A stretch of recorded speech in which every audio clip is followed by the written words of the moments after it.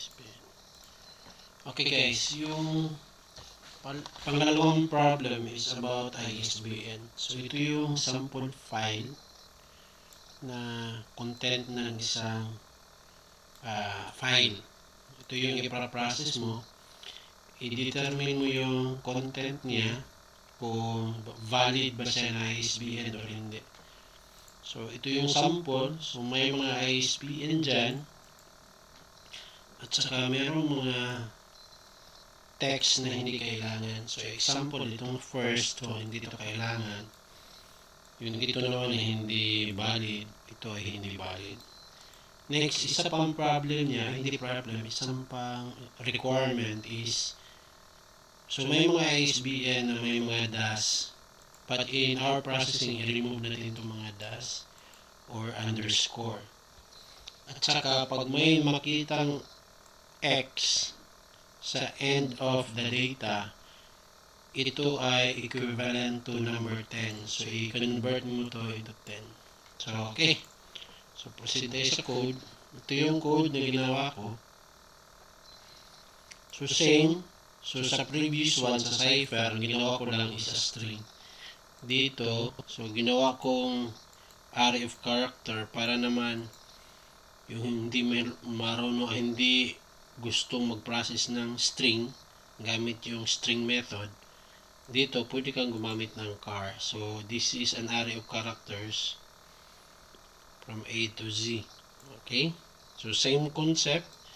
You will load the file isbn.txt into the file reference type, and then the data from the file will be as input to our scanner. So, same. This one. Pakita ko sa inyo. Okay. Ito ay mga variables na kailangan. So, kasi ika-count kung ilang records ang meron sa isang file. So, meron akong variable para pang-count. I-determine kung ilan yung valid. So, gumawa din ako ng isang variable na integer type na valid. Itong array list, ito yung container ng lahat ng data dito. Okay? So, each line of data, ilalagay ko sa list. Okay? So, ganon. So, once we have the data from the scanner, so, i-loop natin siya gamit ang while loop. Tapos, i-condition natin pag once merong data, pag once has next is true, ang next natin gagawin is ito. I-remove natin i-remove natin itong may mga unwanted character at saka special character. So, i-remove natin siya. Ito yung nagka-count ang number of records, di ba? Nag-declare tayo. So, +1. Every loop +1. Para meron tayong counting kung ilang records ang meron sa isang file. So, lahat ng data na sa file, each line of data i-transfer natin dito sa variable nito. And then, this variable, we will call the replace method. So, pag makakita ng dash, replace natin ng ganito. Pag underscore, i-replace natin ng ganito. Then, si x is 10. So, yan. And then, pag once meron ng data, ilo-load natin siya dito. No? I-add natin dito sa ating container na list. So, every data mas mapapasok. So, try natin. Yan. So, ito yung data. Yan, ito yung data. Try to run. Okay, ako i-disable ko muna to para makita ninyo. Okay. Run. So, hindi mo natin i-count yung kuha nito. So, ito yung mga data.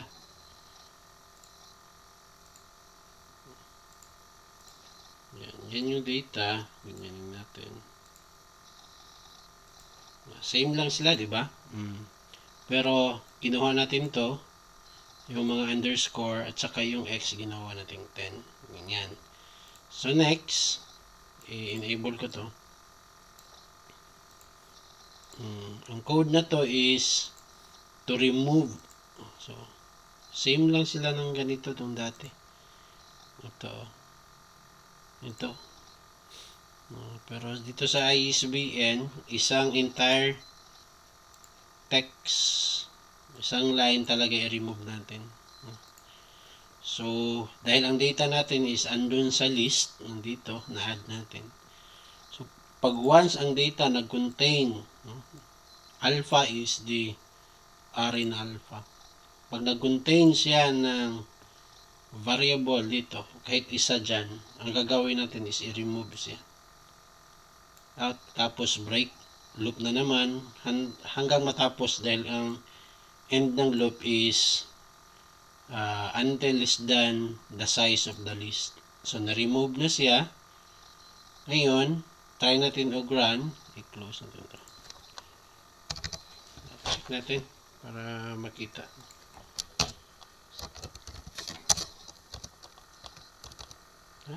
List daw.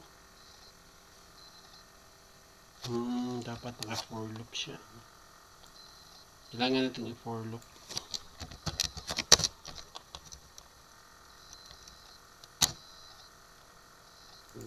Competence list size.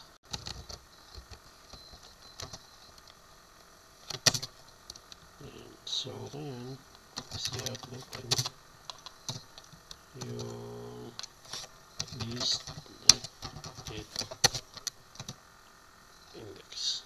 Okay, try natin run. So, i-disable natin dito. Try natin run. So, kung makikita nyo, so, yung data natin, wala na, puro na to text, numbers. Numbers na siya. So, na-remove na itong mga unwanted variable. Okay? I-disable ko lang yan.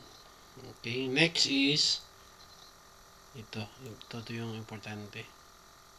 So, part sa requirements is mag-sum ka. Merong isang sum, running sum sa data. Ito naman is running sum sa sum. Tapos, i-check ang data kung visible by 11. Pag once visible by 11, so pasabot na correct siya. So, valid. So, i-add natin as 1. If not, magpalabas tayo ng ano yung data, tapos ano yung value ng sum to, tapos incorrect. So, para mas malinaw, gumawa ako ng isang illustration. Ito, example, yung data natin. Ito yung first data, di ba? Yan. So, yan. Example. Hindi lang kasama yung x. Bali, walang x. For the sake of example. So, you have this data. So, mag-running sum ka for the first sum. So, first is sum 1. So, plus natin is 1. Next value is 2. So, 1 plus 5. 1 plus 5 is 6. So, 6 plus 5, 11. 11 plus 5, 15. 15 plus 0, 15. 15 plus 4, 19. 19 plus 2, 21. 21 plus... Tama ba ito? Kasi hindi siya nagkaano eh. Ganyan natin, baka namali ang pag-add ko. Kulang ng isa, no? Kulang ng isa. So, okay, so 6, 11, 15, 15, 19, 19, 21. 21 plus 9 is 30. So, dito is next is 35. Okay? And then, so sa sum 2 is isum mo yung sum 1. So, 1 plus 6, 7, 7 plus 11 is 9, 18, 18 plus 15 is 33, 33 plus 15, 48, 48 plus 19 is 67, 67 plus 21, 88, 88 plus 30, 88 plus 30, hindi na to, 8, tapos 8 plus 3 is 11. So, ngayon is, calculator na tayo para mas madali. calculator. So 118 plus 35, so 153. So 153. So 153. Ang next sa problem is visible ba siya by 11? So 153 visible ba siya by 11? Okay, so ito yan. Ito yung code. So for loop, first loop. So yung data is a string data. Pass natin sa isang variable na string. Tapos gawin natin siyang integer. Tapos i-add natin sa sum1. Tapos si sum1 i-add natin sa sum2. Ito yung illustration natin kanina. Yan. Yan. And then pag once okay na, nakuha na natin yung final result ng sum2, siya naman i-visible natin by 11 if the visibility is equal to 0. Modulo niya is equal to 0. So therefore that is a valid. So plus 1. So i-count niya until to until dito sa loop na mag-end. Count niya ilan yung valid. Pag hindi valid, i-display niya yung hindi valid. Tapos may summary report. So ang valid, ilan yung valid. So ang invalid is the number of records minus valid. So yun yung invalid. And then number of records, nag-count man tayo dito. Nag-loop tayo ang number of records. So ngayon, i-run natin yung program. Run. Yan. So na-count niya. Pakita natin yung data. Ito. So 1, 2, 3, 4, 5, 6, 7, 8, 9, 10, 11. So 11 records. 1, 2, 3, 4, 5, 6, 7. Oy. 7 siya dito. Pero ang isa valid 7, no? 8, 9, 10. Na-remove na kasi ito, di ba? So 10 ang invalid. So ang valid lang is 1. So yun yung problem ng isang ISBN. So that's it. The next one is crazy. So mahirap to na problem. Simple pero mahirap. So yun yung sunod natin. Okay.